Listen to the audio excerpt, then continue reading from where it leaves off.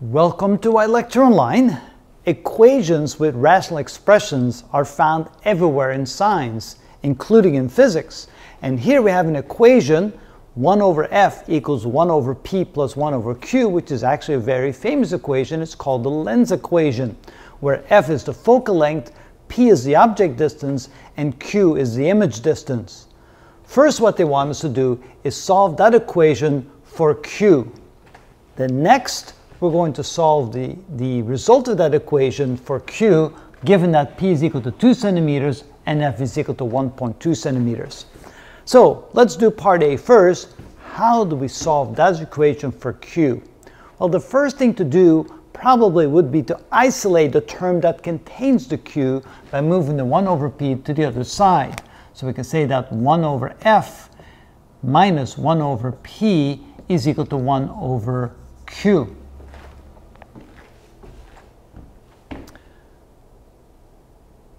Now, the next thing, there's two approaches we can take. We can use our general approach by multiplying both sides of the equation by the lowest common denominator. In this case, the lowest common denominator is going to be the product of all the denominators. So let's try that. Let's go ahead and try to do it that way. We're going to take the lowest common denominator as being the product of f times p times q and multiply both sides of the equation by that lowest common denominator. So multiply this by f p q and multiply this by f p q. So we're employing the same technique that we've used before. That works just fine. There's other techniques, but let's try this one. So if we're going to multiply this, let's see what we get. So in the first one, the f's cancel out and we're left with 1 times p times q. So p times q minus the p's cancel out and we're left with f times q is equal to, here the q's cancel out and we're left with f times p. So I guess it didn't matter if we moved that 1 over p term to the other side or not. It seems to make no difference. Next, what we should do is factor out a q here. So here we have q times p minus f is equal to f times p. And then finally, we're going to divide both sides of the equation by p minus f.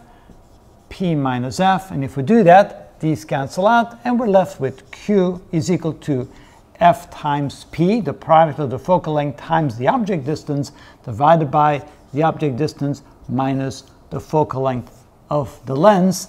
And there we go. That's what we're looking for. The same equation solved for q.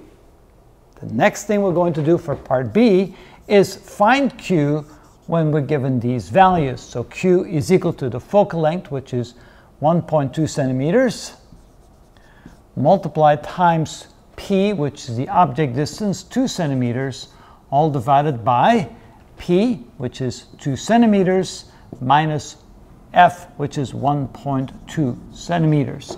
So q is equal to 1.2 times 2, which is 2.4 centimeters squared, divided by 0.8 centimeters.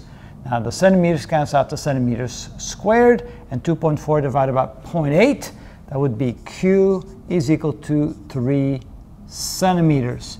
And that would be the final result.